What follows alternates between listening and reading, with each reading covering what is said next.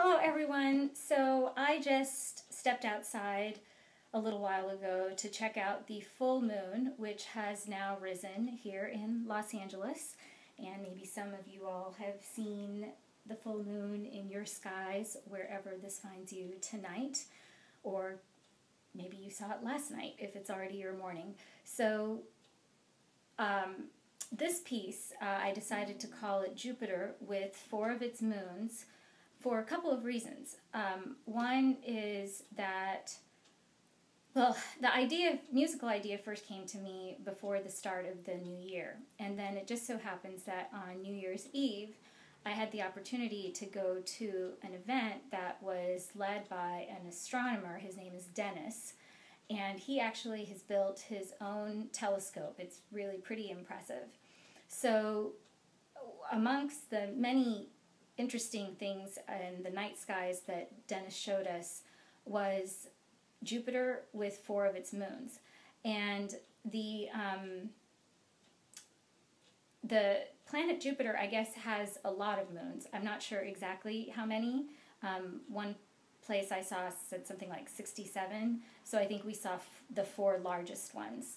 And it was really a remarkable sight. So I want to dedicate this piece to Dennis. And it just so happens that I revisited it on Monday, this past Monday on January 13th, and that night apparently Jupiter was the brightest planet that you could see in the evening skies if you were looking for it.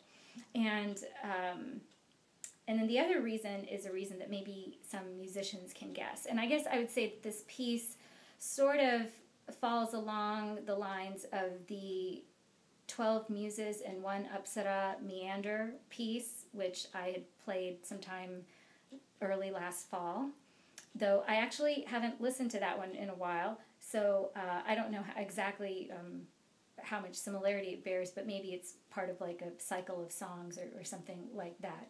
So without further ado, I present to you on this night of the full moon, the first full moon in 2014, Jupiter with 4 of its moons in its current state.